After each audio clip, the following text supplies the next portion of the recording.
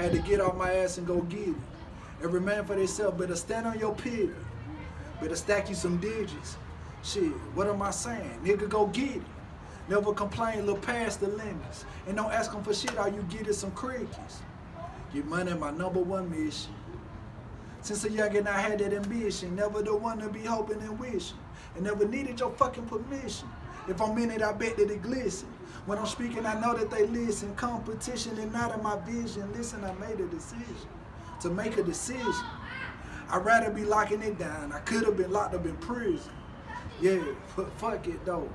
Every word is 3 dimensions. I look through dimensions. I'm feeling your attention, don't give it attention. I see it, I want it, go get it, I got it. Started my campaign from pain, finesse that L to a profit. I want it all in hundreds. I'ma do what the fuck I gotta do. Oh, make moves like a boss do. Do. Hey, what's going on, man? It's your boy Ricko, AK. Lavish like, man, you already know what it is, man. Shout out to AHumbleSoul. So, I'm at the house one day, right? And my phone ring, got the music go loud and everything. And so, I pick up the phone, and I just hear an African accent, and I really can't even make it out. I'm like, hello, who it is? And I just keep hearing, you know, I couldn't make it out. So I'm about to hang up. I'm like, bro, who is this? And then I just hear, man, this Akon brother. So I told my girl, I said, hey, cut the music down. And he was like, man, this Akon brother, boo, man, I'm just trying to see what's up with you.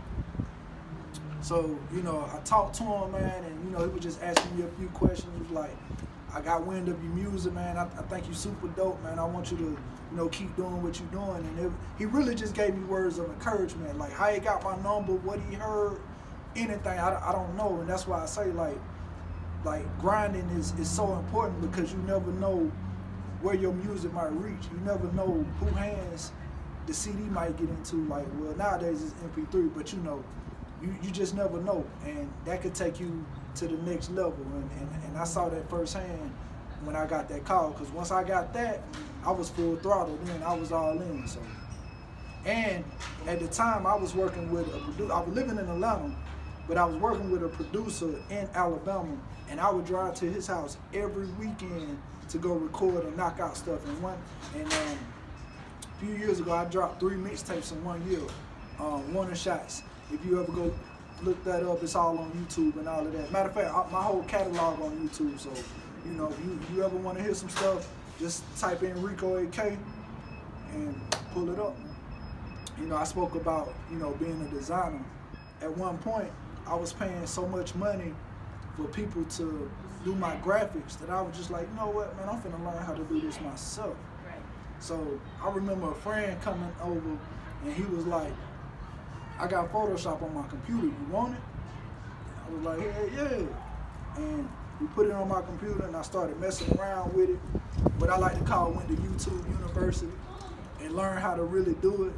And I turned that into a career, man. So, you know, it's a beautiful thing nowadays. And, you know, I can walk the line of an artist, and I can walk the line of a designer. But everything in my career hasn't always been great. I can't always say I always had good people around me. I can't always say I had the best of, like, people that had my best interests at heart. So I had to learn to take a lot of losses. You understand what I'm saying? I want y'all to really hear this, man. I had to take a lot of losses in this game. But every time I took a loss, you best believe, eventually I picked myself back up and I kept it moving. And, you know, that's the life of an artist, man. Like, you know, you have to learn to be forward thinking.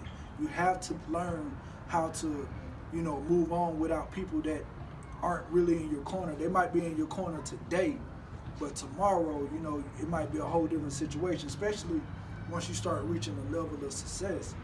And, you know, the thing about music is, what kept me grounded is, it taught me how to be a man, because I didn't grow up with a father, you know what I'm saying?